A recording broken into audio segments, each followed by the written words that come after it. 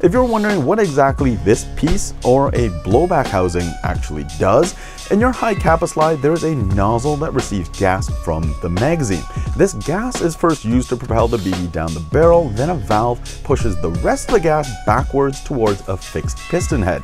The blowback housing holds the entire blowback assembly in place and can be imagined as the engine block of the system. Naturally, a more precision-made part allows for a more consistent blowback, which allows for more consistent performance.